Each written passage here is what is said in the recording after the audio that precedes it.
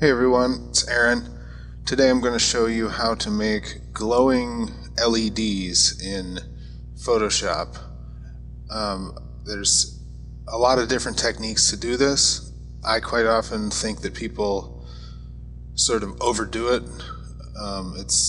To me, when I look at a glowing LED in real life, it's pretty simple. It's actually more difficult, in my opinion, to make the off state than the on state. Because when you look at the on state of a LED, your eye perceives pretty much just a blinding pool of light. So I'm going to show you the techniques, one of the techniques that I use to do this. I'm starting out here with 4 different color circles. They're going to represent, the bottom ones will be the off states of our LEDs. Top ones are going to be the on states. And they do have color to them. If I go to the blue one here, you can see it's a very dark blue. I've used a very dark hue of each of these colors, and you'll see why in a minute. So I'm going to start with the blue one, and we'll start with the on state. Or I'm sorry, we'll start with the off state first. Now, I've gone ahead and saved the styles I'm going to use as presets, but I will go through them step by step to show you what I did. And all of these are just one layer styles. I'm not using multiple layers for any of this.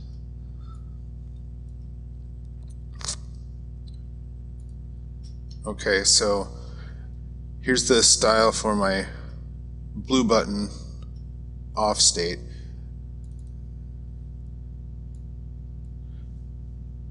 I've got a bevel and emboss set up like this, size of 6. Other notable things, I have the shadow mode turned all the way down, so there's no shadow. You're strictly talking about the highlight. And the altitude is set very high, and the angle is, I left it at 120, but I turned off global white. And what that gives us is just that little white sort of reflection there. Next is the inner shadow. You're seeing that right in here, and that obviously is the effect of the bezel that the LED is sitting in, sort of overshadowing part of the inside. Here are the settings I used for that.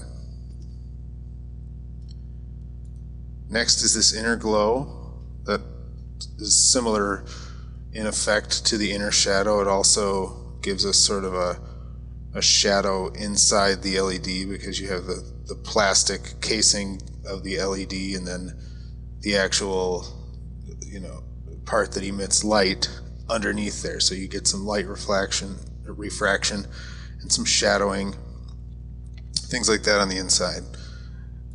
Next is the color overlay, and this is key. This color, this is a sort of a light gray. Here's the hex for it, and I have that overlaying that dark blue that I made the original shape, and my blend mode is set to color dodge.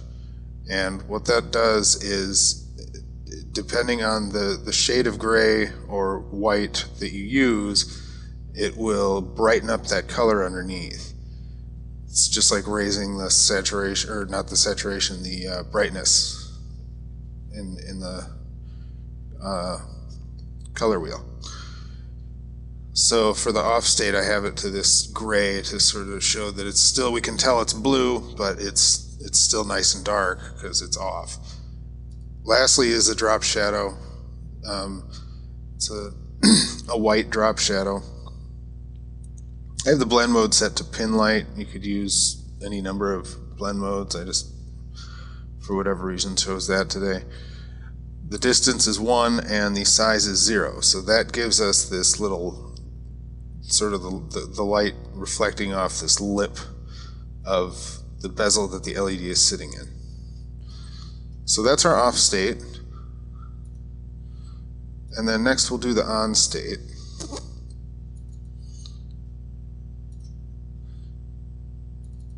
And here's where I think things get quite often convoluted and overdone.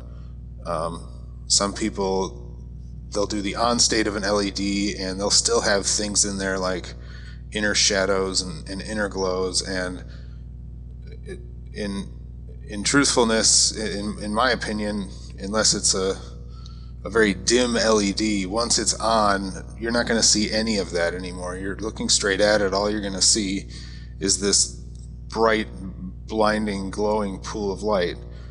So the way I accomplish that is with I've got an inner glow set to center, size of 8. It's white. The blend mode is normal, and I have it set to 100% opacity. And what that gives us is this little hot spot right here, that white sort of hot spot in the middle. Next is the color overlay, and here I'm using the same principle as I did with the off state, using the color dodge blend mode on top of the actual color of the circle itself. But now I have it set to white, and I have it boosted up to 100%, so it gives us a very bright blue color. You can see if I were to slide that down, you lose it. So that's how I get that bright blue. Next is an outer glow, and here I use a real small outer glow set to a very high opacity. In this case I have it at 100%, and that's in sort of the same color that we're seeing in the glowing LED. So to me what that does is it gives you a tight sort of blur around the shape. And then I'm using a drop shadow for more of a much more subtle but much more wider spreading glow. And for that I use the same blue color, set it to pin light. And the key here is when you want to use your drop shadow as a glow instead of as a shadow, set the distance to 0 and then set the size to whatever you want. You can mess with spread as well. It sort of makes it brighter. It depends on what you want. To me, I guess that is kind of effective when I turn the spread up a little bit, but to me that glow would be very subtle, so I'd leave it very low. And that's the layer styles for the glowing side of the LED. And the cool thing about this is that you do have to adjust the color of the outer glow and the drop shadow on the active state or the on state. But other than that, you can essentially change the color of your LED by just changing that base color. So if you see I go to green, I'll just copy my style from here, and then I'll do the off state the on state of green, amber, and red. I'll paste my layer style, and you see all that's left to do now is a little bit of adjustment of each one. Same with the off state. Copy my off state from the blue one.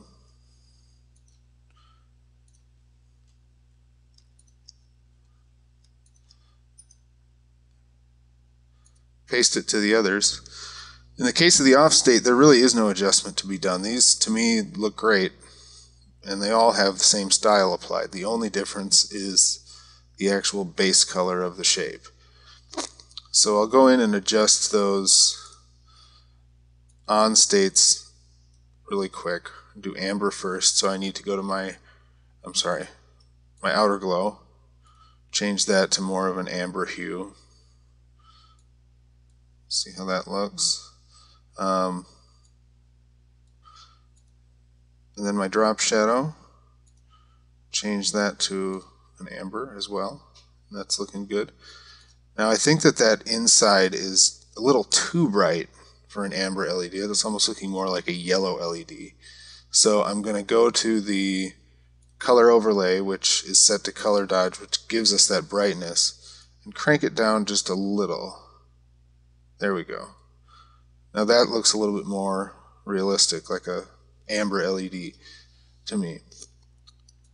So I'll go through and do these others as quickly as I can.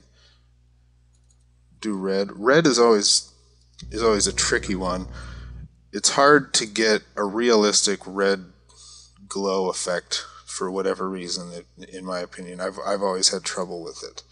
I don't know why it doesn't. A lot of the tricks you can use on some of the other colors just don't seem to transfer to red as much. I'm gonna bring that inner glow down a little bit. And there's my glowing active state for my red one. Last, I'll just fix up the green a little bit. Change my outer glow to a green color. And this one, again, I can tell right away that we're going to have to bring down the opacity of that color dodge layer. There we go. And then go to the color overlay. Bring that down, and there. That looks pretty good.